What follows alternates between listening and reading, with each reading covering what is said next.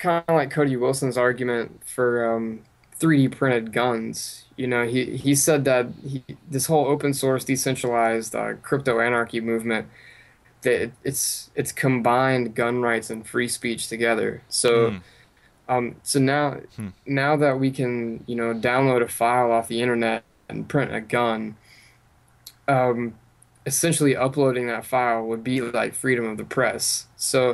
Yeah, it's like So uploading now, a blueprint of something. yeah, so now with this advancement like in technology that makes guns printable, you can't you can't fully ban guns without banning free speech.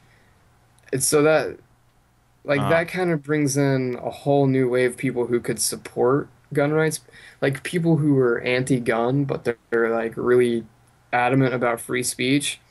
So like what happens if they start limiting the press to ban guns? Then all maybe the anti-gun people will start supporting the pro-gun people. And Somehow I doubt so that that. well, if it means preserving free speech, then Yeah, but they they would have to. they come at the gun issue from like a safety standpoint, like a public safety standpoint. They don't like people who are passionate about gun rights or gun control. I should say more specifically, like they don't really give a damn about free speech. Like that's a totally like separate part of their mind where they think about that issue. If they even care about free speech, like they're just like, oh my god, all these shootings keep happening. We have to stop it somehow. Ban the guns. There's no like free speech aspect that even comes into play in their reasoning at all. Well, I mean, when you combine the two, you kind of have to pay attention to it, don't you? Like if like yeah, you could justify it by saying, well, they're only limiting press to the extent that, they can't talk about guns, but you're still limiting the press.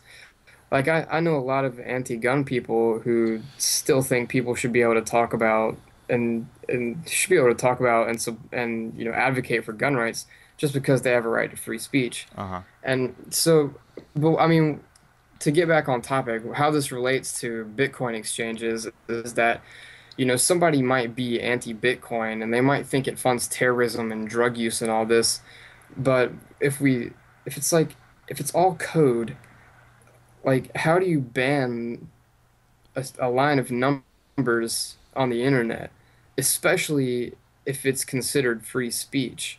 Like you can be against Bitcoin, but you really can't advocate for banning it unless you like simultaneously advocate for restricting free speech. Yeah. It's like this whole like crypto movement, like open source decentralization, like Cody Wilson says, it really he said it in context of gun rights, but really anything that is affected by it ties it together with free speech. And so it opens up a whole new source of support because even though they don't necessarily support what's being banned, Hmm. there would be a lot of people who would fight against the attempts to ban it simply because they would have to do so through restricting free speech. Yeah. Yeah. That's a fascinating angle because you would basically get a whole bunch of people on your side who wouldn't have been there before, just to support free speech. If you can frame the argument that way, like banning this marketplace, won't necessarily stop drug deals or assassinations or whatever. All it's going to do is restrict the free speech of the developers who put this code out there to act on its own. Um, then yeah, I think that if you frame it that way, most people would like really support it, regardless of their other political views. Like, Yeah, I think like most people love what code and technology in general has done for society, and when you realize that if it's all just numbers and letters in a program, that's free speech in a way. yeah, like all the like just like imagine if governments started um they started censoring the internet to get rid of Bitcoin. They shut down CoinBrief, CoinDesk, Bitcoin Magazine, all these like news websites that who legally it is freedom of the press because we're journalists basically.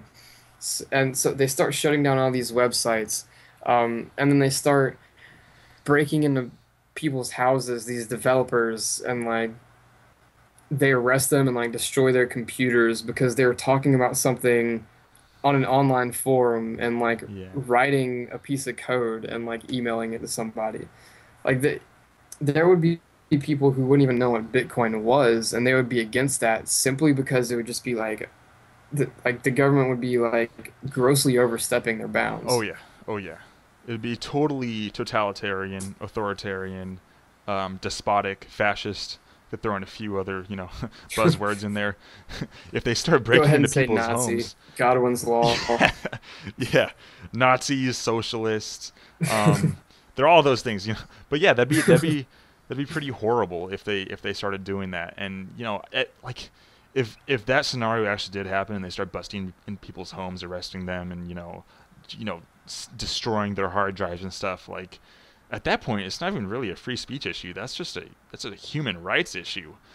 They can't go in and hurt people like that just because they didn't like what they posted on the global internet. Like at that point, that would just be a serious messed up power play by whoever's in power, and they're probably gonna do other horrible things as well. So that'd be good to Yeah. to fight on all fronts.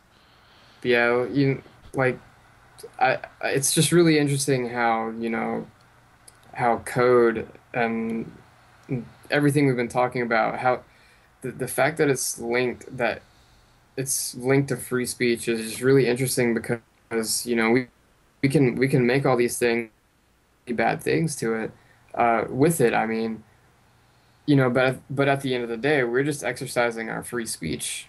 Like Mm-hmm. it would be like um if somebody wrote a book and then somebody read the book and then took part of the text to and like used it to promote something like that was violent or wrong or something. Like, can you really punish the author of that book for exercising his right to free speech? And you can't. And that's what the whole coding movement or this whole like rise in coding technology does for things like Bitcoin.